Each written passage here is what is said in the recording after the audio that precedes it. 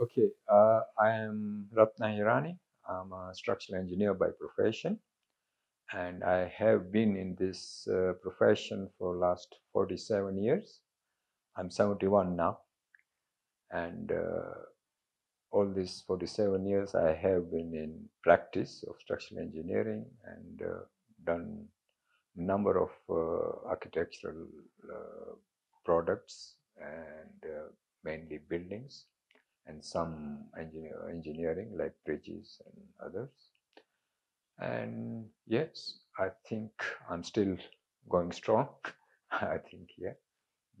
Okay, I think I joined AAK sometime 1979 or so. Yeah, 1979. And I became a fellow about 15 years ago. So I've been a fellow for the last 15 years. Yeah. I think in all these years, I started my practice in 1973 and now coming all the way, I've seen a number of changes in the profession of architecture and structural engineering. And of course, the most evident one is the practice, digital technology coming in. So for last 20 years, I think it's taken over. I mean, in my time when I started, we used to do all the drawings using T-square in a board. And we've done many drawings and designs using this. But slowly, of course, now, of course, I can't say I'm digital, but my colleagues, the younger colleagues, are very much digital. I am not that digital, but just trying to cope and moving forward. And I think in those earlier years, I think mainly, when we used to work with architects as a structural engineer, I think architects were down to earth in the sense that, actually they were really working on drawing board, and we used to discuss each finer details of a architectural product building.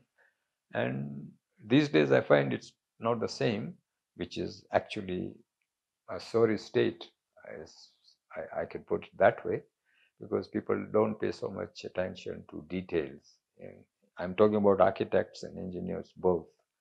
And that is why you find some of these buildings, because they are digitalized, and they just pick up designs from somewhere and they use these designs, and you get some product which, it hasn't really come from heart of an architect or an engineer. Basically, you see, I in my years, all these years, I think, a good structural engineer should have a knowledge of architecture, and a good architect should have knowledge of structural engineering to give you a very good product, architectural product at the end, which these days I'm finding it's not there. I think, again, as I said, upcoming architects and engineers, if they were to work together and come up with good products, I think they still need to understand each other's discipline, as I said earlier.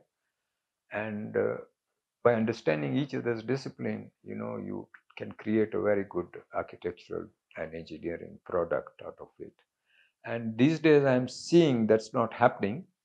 And that is why some of these buildings coming up, maybe they look good, yes, but they may not be as functional, or even aesthetically you may say they are okay, but not that functional in terms of, and people don't put in enough effort into their work, this heart and effort, which is missing these days, I think, in most architectural products. Yeah. I Yes, I am worried about the future. If architects and structural engineers don't change this attitude, I think you are going to end up with products which are just coming out, machine products. That's my worry.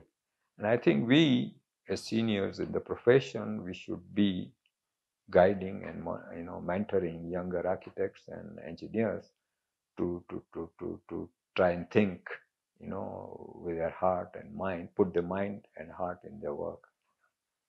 I think again the upcoming architects and engineers should think from basics and fundamentals, more than picking up from, ready-made programs and all that. That will give some very good architectural products.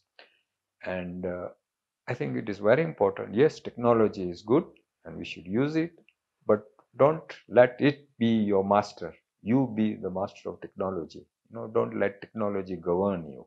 I think you should use it correctly and in its right place.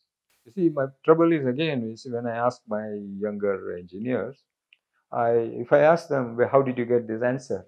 They would say, "I don't know." I said, "Then how did you get this answer?" So my computer gave me. Now this is where I get worried. This is where I get worried. You see, that yes, computer can give you something, but if you yourself don't know how you come, suppose I had to vary a little bit, the loading or the spans or whatever, they have no answers. Whereas I can say, yes, it cannot be this, it has to be somewhere around there. But for them, it's so difficult. They just because they haven't used fundamentals of engineering. So that's what is worrying for the profession. Yeah. It is both positive and negative. Positive in the sense, yes, you save time to get the final answer, but negative in the sense, that creativity is lost. You're left it to the computer.